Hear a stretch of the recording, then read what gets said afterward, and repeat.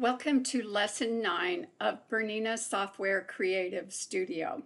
Today's topic is mixed media.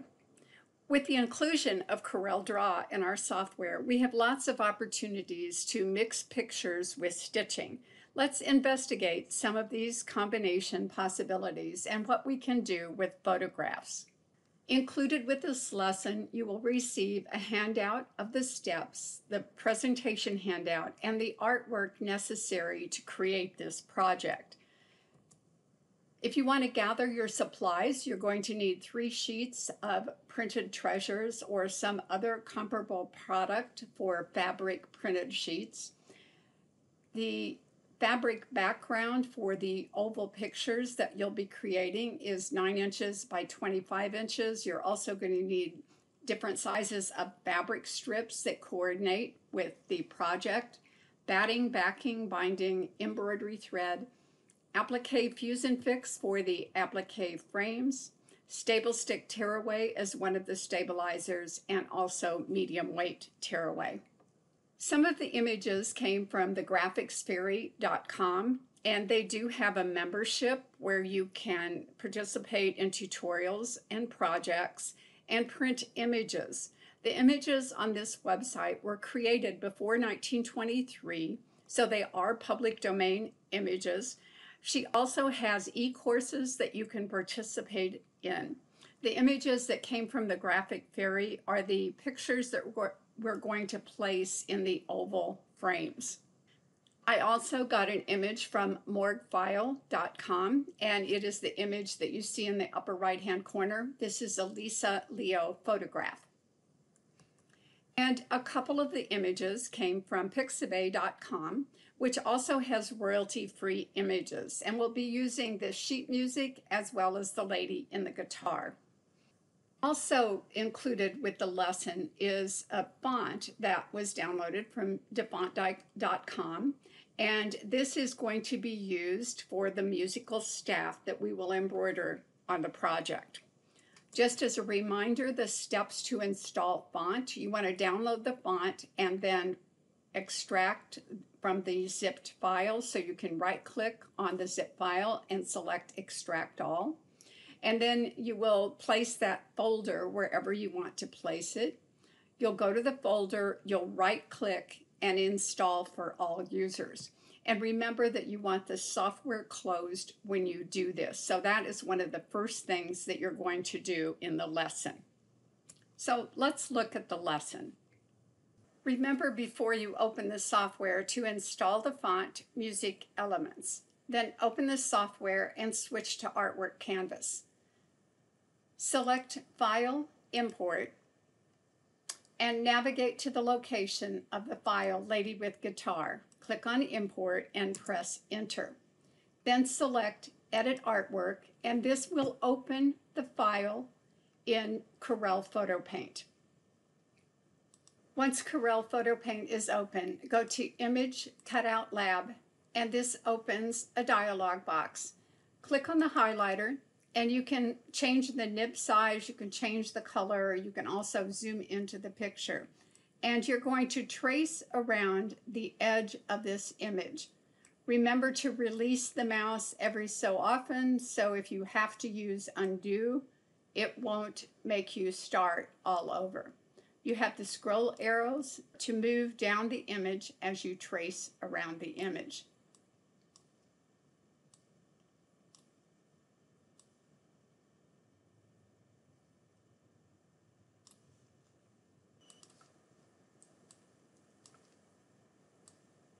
Once you're around the image, you want all edges around her to be colored in with the highlighter. You may also want to color in the area in between her knees, and that will allow the background image to show through.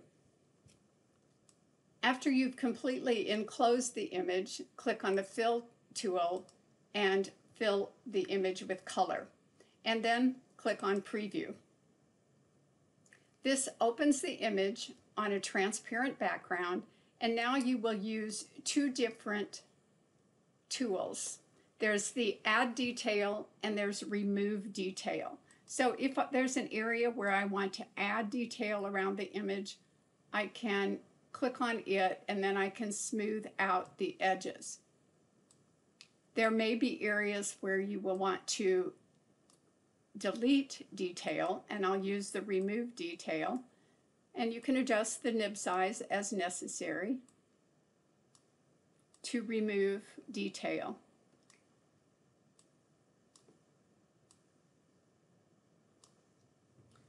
You can also use undo here.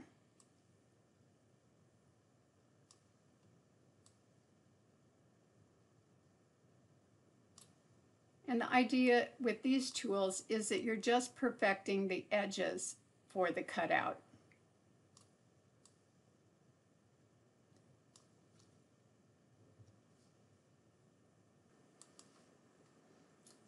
After you're done smoothing the edges, click on the drop-down arrow next to None and select a black background, because chances are this is going to show you some areas that you may want to go back over. And again, you have two tools to use. You have Add Detail and Subtract Detail. Now don't get too hung up on getting this perfect, because remember, this is going to go on top of another background. So the idea is just to get it as clean as you can around the edges, but don't get hung up making it perfect, because a lot of these little areas will not show up in the final picture.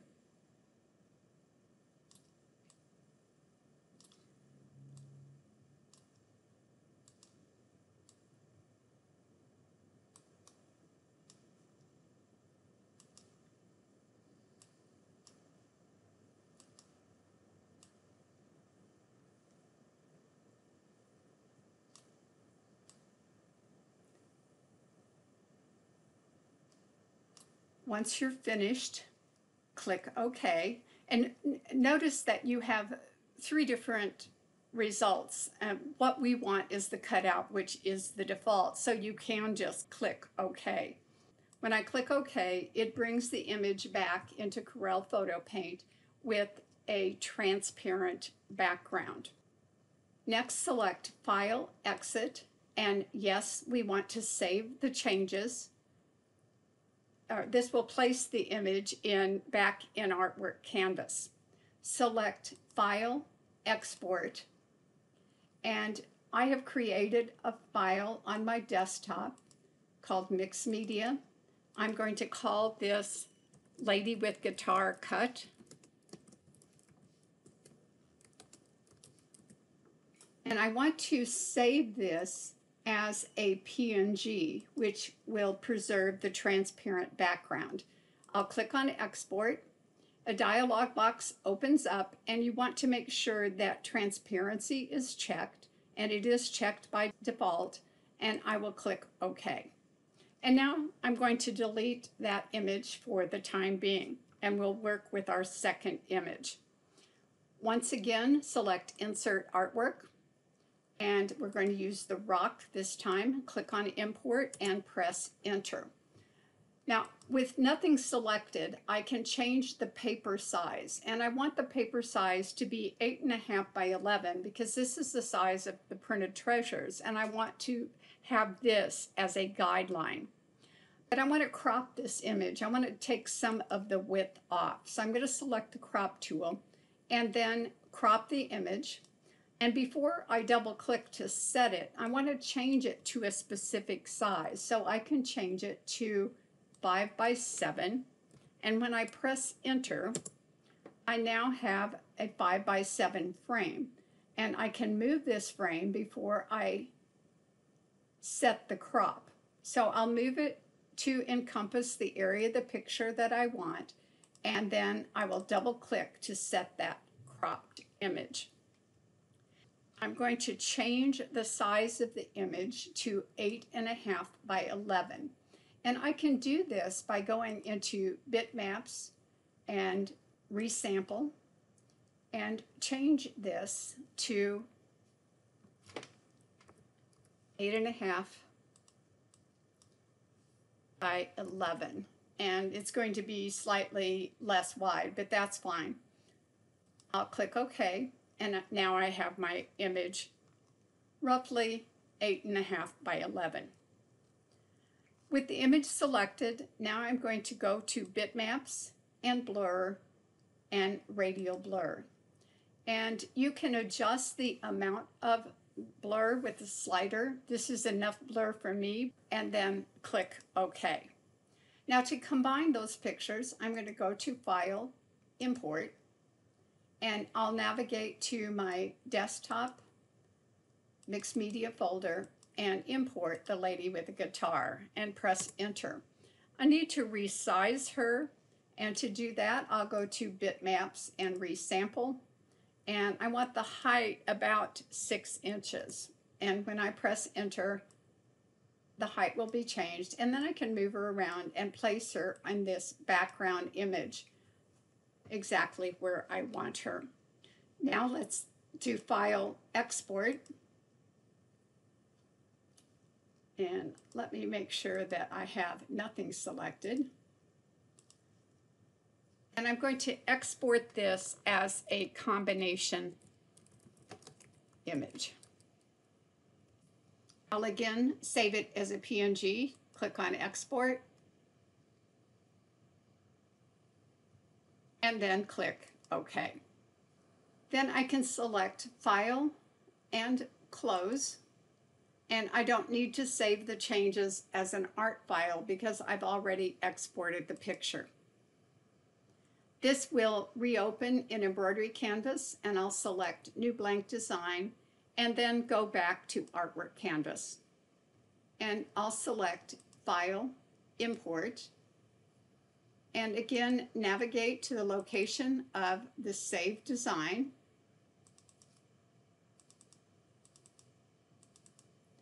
And I want to open sheet music. I'll select Import and press Enter.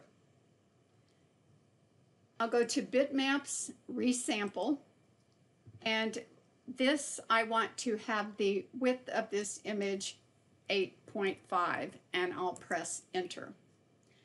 Now remember, you can use the resizing handles to resize a picture, but when you do that versus going to Bitmaps and Resample, you will be changing the resolution of an image. That's why it's best to go into Resample. Select Bitmaps and Camera and Photo Filter. And here you can choose the color that you want to use. The default color is not this blue, but you can click on the drop-down arrow and then you move the slider to the hue that you want. And once you find that hue, you can move the square wherever you want it to lighten the image. I'm going to reset this to show you what the default color is. And to get the blue, I first used the slider and brought it up to the light blue area, and then move this square to lessen the intensity. And I can also choose the eyedropper, and I want to move this to kind of the light blue area. And when you get something you like, just go OK. Now another thing that we're going to do is make this a little bit more blurry. And to do that, I'm going to go to Bitmaps and Custom and select Alchemy. And this is going to make the print less distinct. I just used the default settings on mine and clicked OK. One last adjustment, go to Bitmaps, Image Adjustment Lab, and you can change the brightness to lighten the image. We're going to put some lettering on this, so we don't want the focus to be on the image, but instead on the lettering. And when I click OK, that image is now adjusted. One other thing that we can do is curl the page, and that's kind of fun to do on some of your images. So in this case, we'll go to Bitmaps 3D Effect and Page Curl. And here we can play around with both the vertical and the horizontal dimensions. I changed the width to 20% and the height to 45. And you can see that it remembered my settings, so I'm just going to go OK. And you can see that the page is curled. That's up to you if you want to do that or not. Once you prepare this image, you'll go back to File, Export, and navigate to your mixed media folder. And you can call this sheet music. It is not necessary to save this as a PNG because we're not dealing with transparency. So I'm going to save this as a JPEG, and I'll click on Export and then click on OK. Next, go ahead and switch to Embroidery Canvas and right-click on the lettering icon and type in the phrase. We can't always choose. Press Enter. The music live plays for us.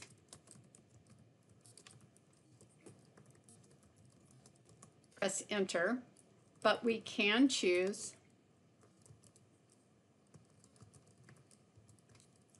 how we dance to it.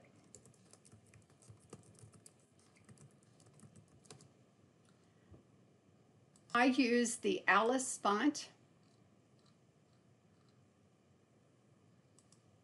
and I changed the size to 0.5 in my sample, but I would recommend that you change it to 0.45.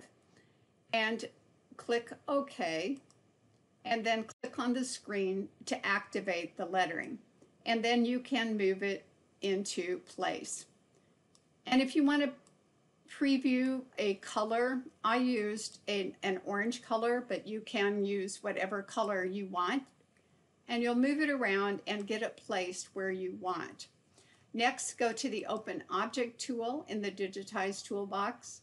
Select a contrast color, and you'll click with 3 left clicks along the left-hand corner and then press Enter. That's going to serve as a placement line. Now I want to press Escape, and if you need to reshape, of course you can reshape this so that it's right on the edge. Make sure you zoom in so you can be placing this correctly, and then press Escape, select the line, and move it to Start. Select File, Save As, and I'll go back to my mixed media folder and call this Saying, and click on Save. Now, when this is sent to a USB stick, you'll notice that you're going to get a message that it's outside the hoop boundaries. So before we leave this file, we're going to go to the multi-hooping toolbox, select the hoop, and click on Rotate Left 2 times. And when we return to the embroidery canvas, this now will fit within the oval hoop. Click on Save, and then you can go ahead and export this file to your USB stick. You can go ahead and close that file and select New Blank Design and switch to Artwork Canvas. Click on Insert Artwork and navigate to the folder and select Ballerina Child. Click on Import and then press Enter.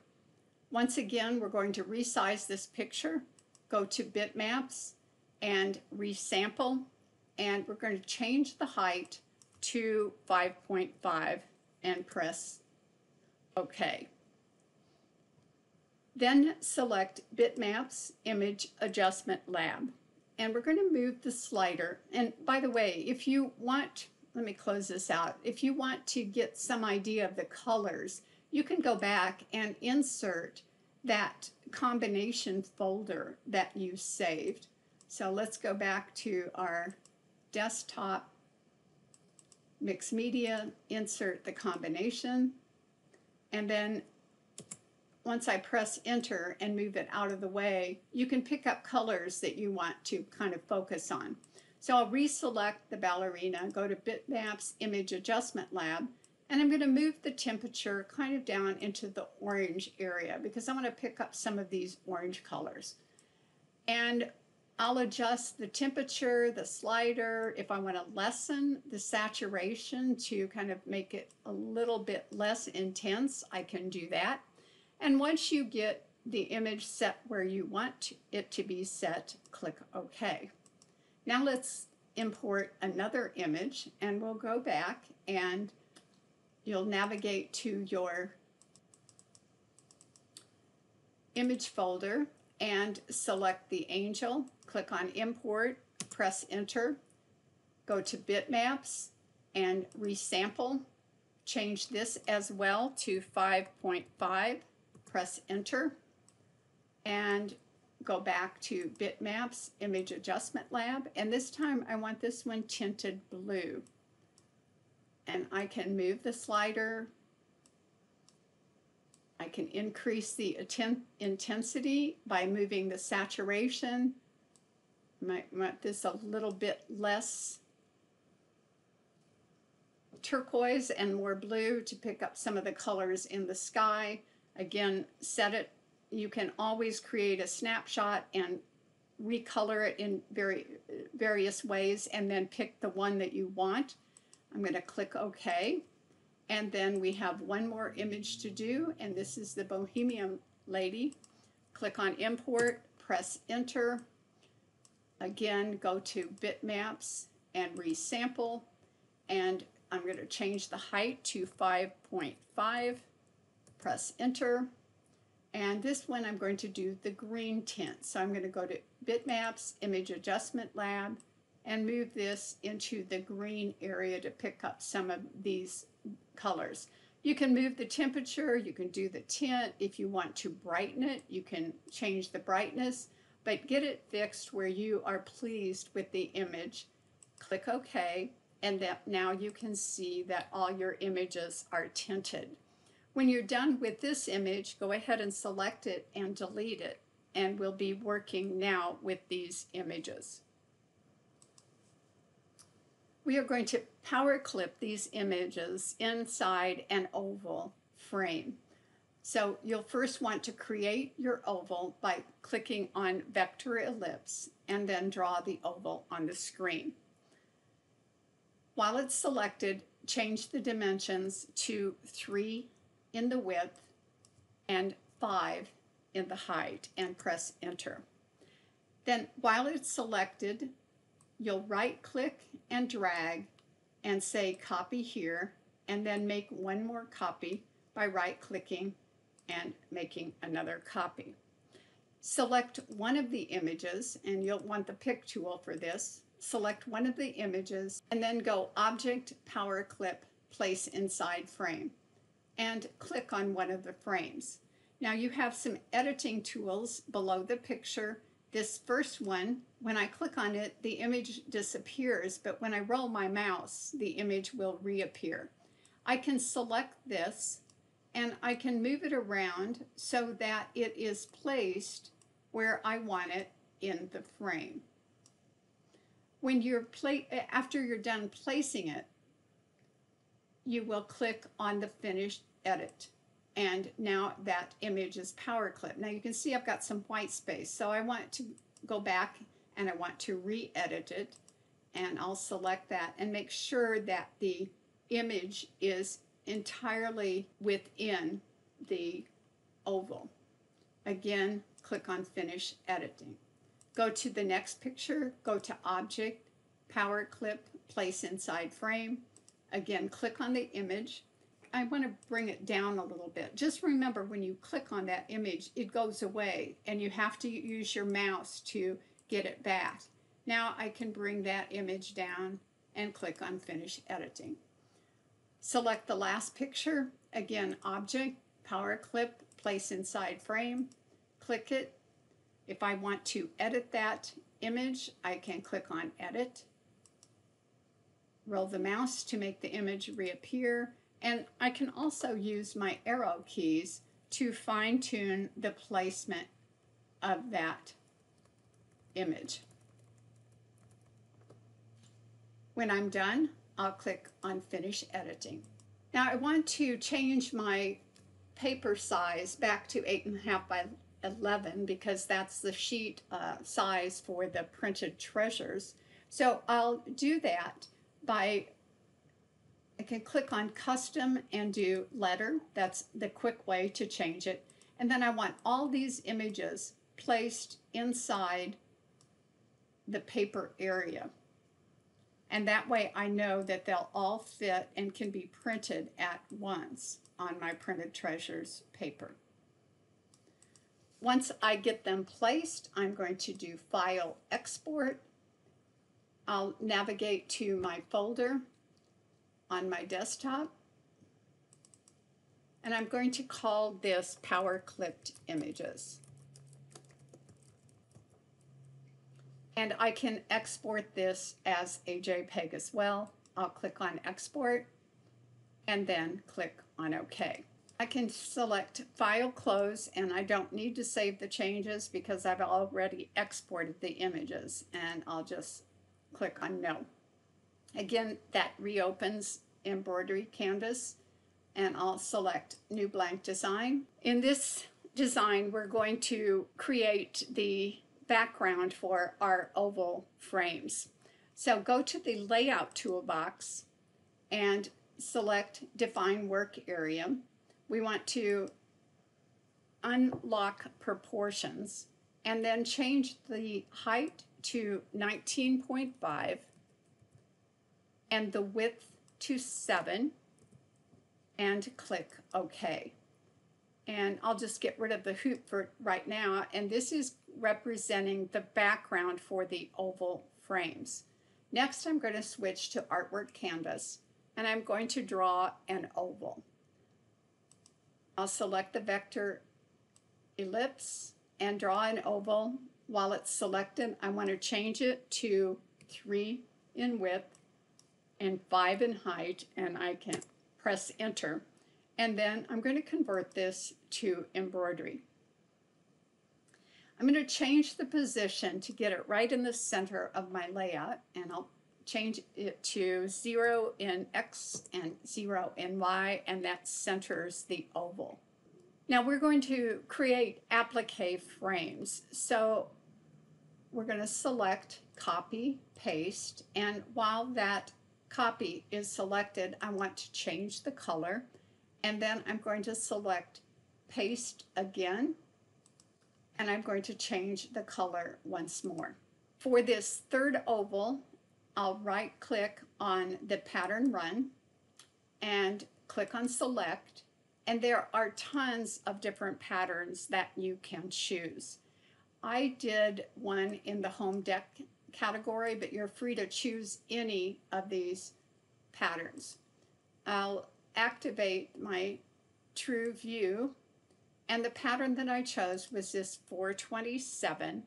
I'm going to go ahead and click OK and OK again, and now you can see that that pattern is around the frame.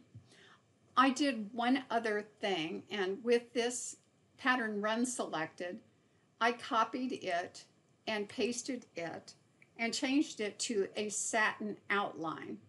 And to make it slightly outside the pattern, I increased the percent to 101 and pressed Enter. And that just finishes off that pattern a little bit better. It doesn't have to be a contrast color. We also want to make this second oval slightly smaller. And I am going to do this by selecting it in color film, and I'll hold down the Shift key. And I'm going to turn off stitches, and I want my show outlines. That way I can see what I'm doing. And I'm going to bring this outline so it is slightly smaller than the placement line, and that will hold it in place. It will actually catch the picture. And I'm going to hold down the shift key as I do this. That way it will resize from center out. So the idea is it just is barely going to be smaller and it will catch the edge. I can reactivate my show stitches now, and I can look, it's still extending a little bit, so I want to make it slightly larger, just so it tucks under that decorative stitch, and that looks good. Now I'm also going to change the color of this and just the cover stitch. You need the differences in color for the placement line and the tack down line because you need color stops. So I'm going to select the satin stitch and the pattern, and for this one I'm going to make it blue because it's going to go around the blue power clip. Now I want to make sure I have everything selected. I'll copy and I'll paste, and I'll change the position Y to 6 and press enter. Deselect, select just the outside oval, pattern run, and the satin stitch, and this one I'll change to an orange, and then I want to paste again. Then while this copy is selected, I'm going to change the position of Y to -6 and press enter. I'll deselect and then reselect just the cover stitch, and I'm going to change this to green. When you activate a hoop, you'll notice that even with the mega hoop, the designs will not fit into one hooping, so this is going to have to be manually split. I'm going to draw a bounding box around these first 2 hoops and select copy, open a new blank file, and select paste. These 2 designs will fit in the mega hoop. Select file, save as, and call this frame 1 and click on save. Return to the combination frame and draw a bounding box around the 3rd oval. Select copy, open a blank design, and paste. And this design will actually fit in the large oval hoop. And save this file as frame 2. Open a new blank design and switch to artwork canvas. Select text, insert character, and in the drop-down font, find the music elements.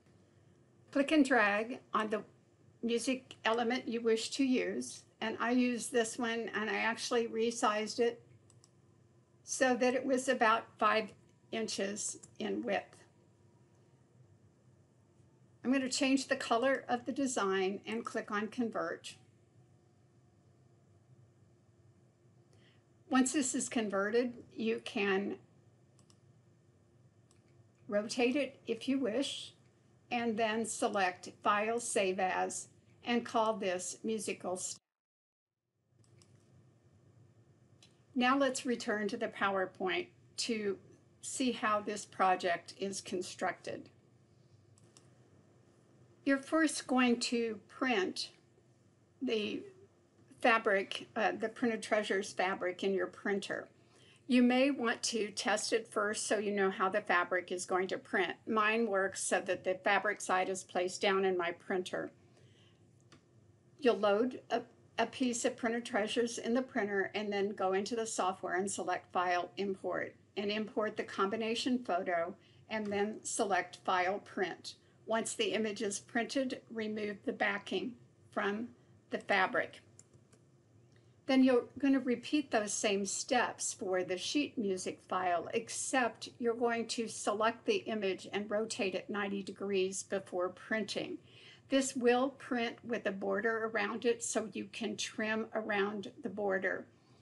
And then you'll repeat those steps for the power clip images.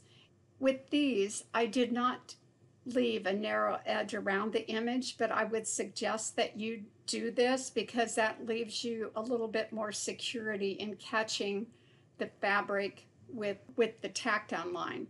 You're going to remove the backing and then press fuse and fix to the wrong side of the ovals. On the fabric for the embroidered frames, draw a vertical center line down the length of the fabric. Now remember, this piece is cut 9 inches by 25 inches. So there's going to be extra fabric included in the top and the bottom and on the sides to make it easier to hoop. You'll measure down 11 inches from the top of the fabric and draw a line across the fabric perpendicular to the center. And then draw another line from the top 20 inches down, and these were going to be your centering lines for the 2 different hoopings. Back the fabric with medium weight stabilizer the entire length and width of the fabric, and then hoop the upper piece of fabric, placing that horizontal center line that you drew with the center of the plastic template for the mega hoop. You'll use Move Motif then to align the design with the marked center. Then go ahead and embroider the 2 frame file. Stitch the placement line first. Paper backing should be removed. Place the trimmed photo over the placement line and stitch the tack down line next.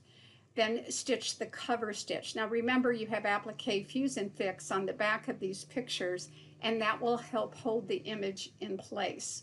Then stitch the cover stitch and repeat that process for the 2nd frame. Unhoop the fabric and then align the vertical and horizontal center of the bottom center line in the large oval hoop. Again, you'll use Move Motif if needed to match the design center and stitch the 3rd applique frame. Then hoop stable stick tearaway in the large oval hoop. Remove the paper backing if you haven't done so already. Stitch a placement line on the stable stick tearaway and align the lower left corner of the printed sheet music with the stitch corner and stitch the lettering. There is your finished sheet music. Then you're going to use the patchwork foot of your choice. I used the 97D on my 880, and you're going to piece the top. You're going to sew the right side of the photo to the longer strip and then true that piece.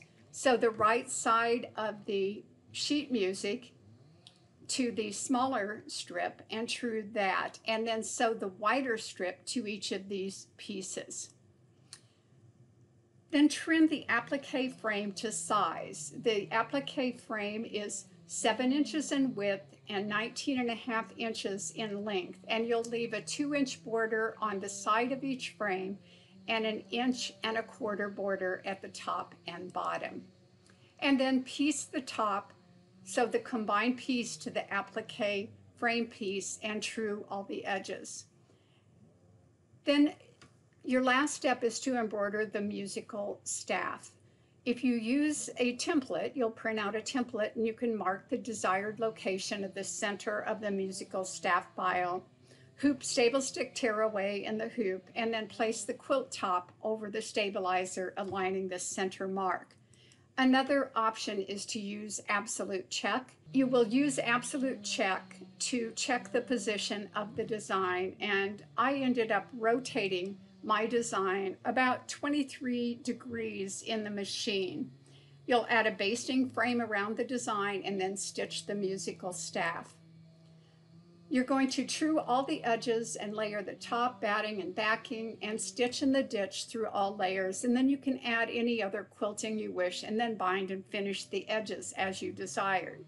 As far as the presser feet used, I used the patchwork foot 97D for piecing. I used my walking foot to stitch in the ditch, and then I used the stitch regulator to stitch around any areas that I want to emphasize, and this is the cutout picture of the lady in the guitar. Then I used the leather roller foot number 55 to do some echo quilting around the picture frames and just some free motion quilting with the leather roller foot to complete the project. And here you see the finished project. I hope you've enjoyed this, and I'll see you for lesson 10 next month.